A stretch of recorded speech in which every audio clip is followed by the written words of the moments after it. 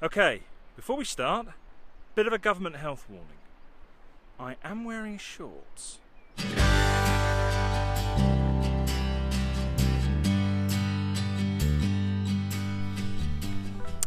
Hello.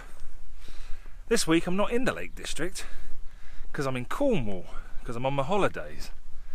I'm staying in Boscastle because my mum and my stepdad live just outside the village. So it's about 8 in the evening and I'm heading off out to take a picture of Boscastle Harbour.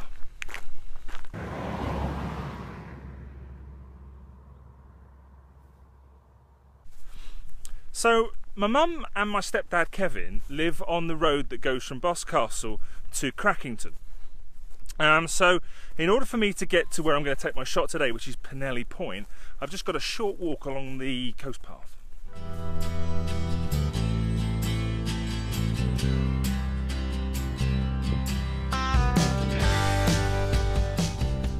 So that's where my mum and Kev live, at Tressock Farm. Hello Mum and Kev. Hello Mrs Sale.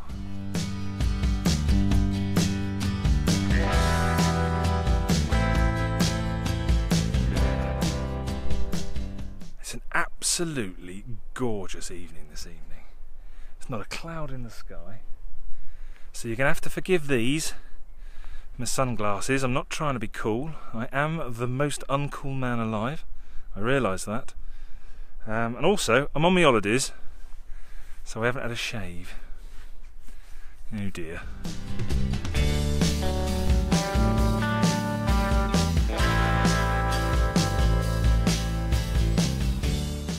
Now this video has been inspired by one that I saw by a chap called Julian Baird. And he came to Boscastle earlier in the year and shot a very similar composition to the one that I'm going to try today.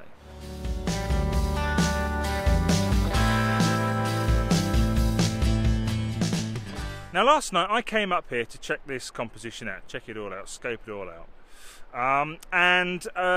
Around 9 o'clock last night, and it's about 9 o'clock now, the sun went behind a band of cloud on the horizon, and that's exactly what's happened this evening. So I've lost that beautiful golden light. But anyway, we shall press on.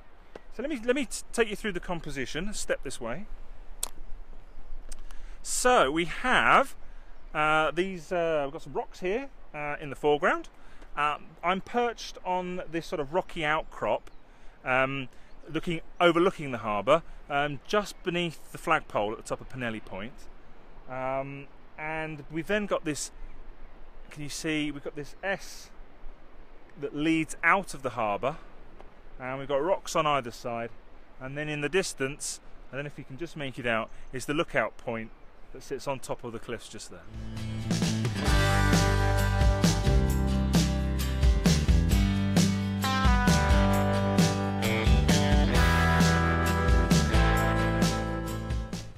Right, the light is back, just about.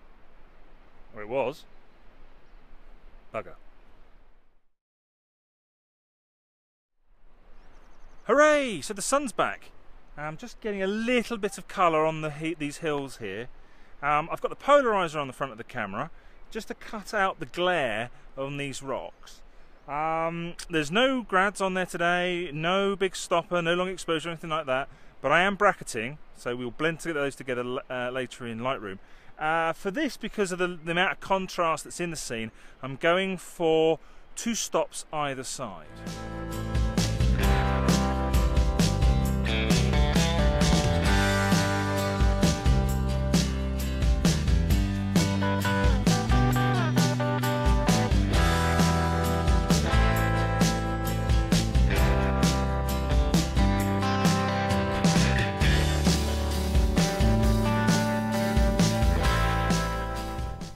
Now I think you can just see the sun's now setting behind me, and it's really weak now. It's not strong enough to light up the scene that I was photographing. So I think I'm going to pack up my gear now, and I'm going to just head over to the rocks over there, and I'm going to watch that sunset.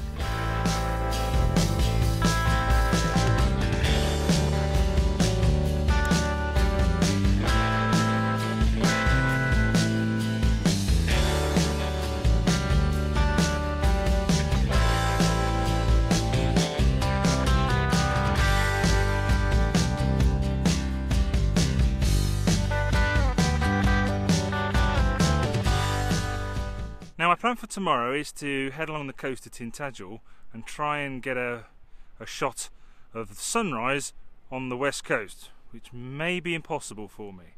But until then, I'm going to enjoy the rest of this sunset. So, night-night.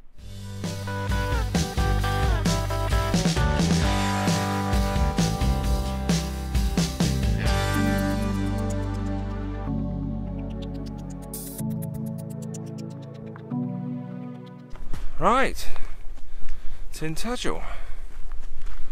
It's about 4:45 in the morning.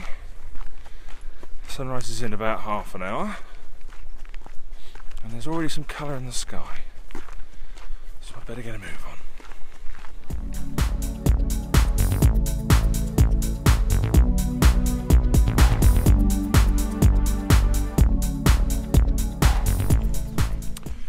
Now obviously the castle's closed this time of day.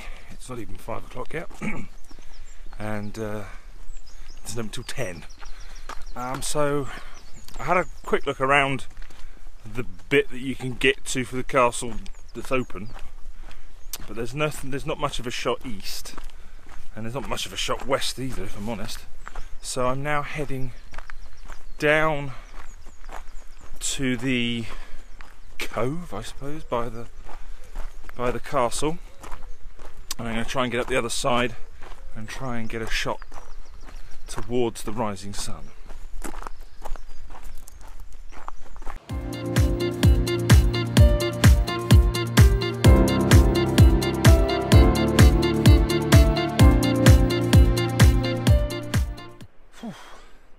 So I've made it. I've climbed up a little rocky outcrop called Barra's Nose, which is just east along from Tintagel Castle. As you can probably tell from the light on my face, the sun is already up. So I'm here a bit later than I would have liked, and it's already too strong to shoot directly at the sun. So I think the next thing for me to do is to wait for that to rise high enough and to illuminate the castle that's behind me.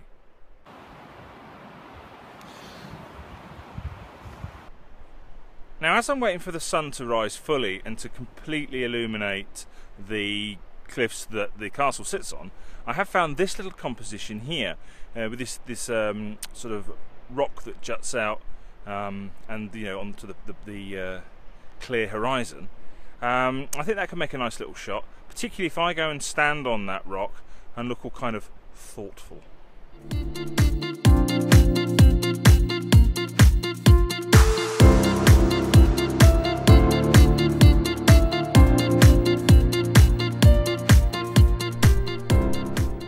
It's a simple little composition, and this time I'm going to use some filters.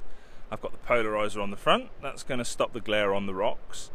I've got a 2-stop soft edge grad because I haven't got a 2-stop hard edge grad, and I've got the big stopper on there. I'm doing some long exposures. Now I'm at f11, which is my kind of default aperture, and that's giving me an exposure time of around 4 minutes.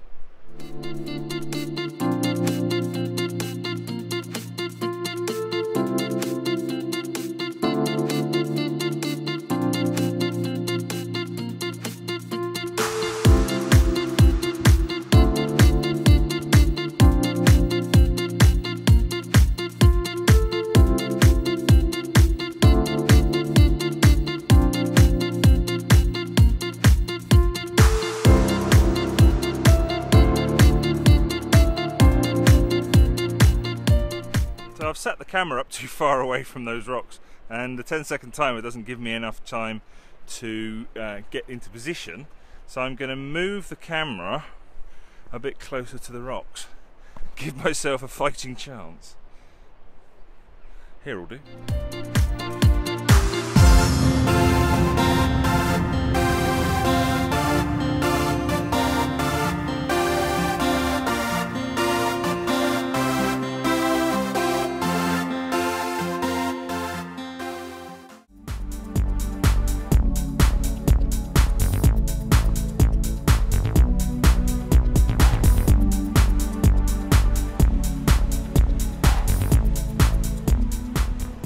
Now there might be a little bit of a composition here looking down to those rocks with the sea breaking over them, but I'm not the best with heights, so I think I'm going to go very careful with this one.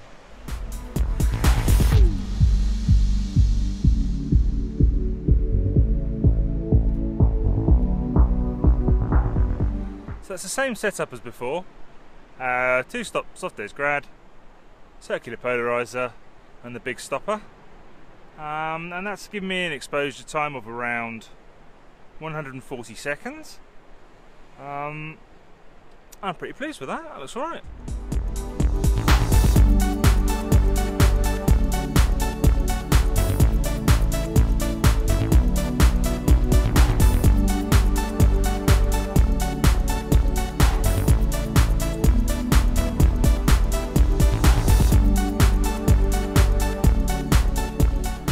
So that's it for me for this week.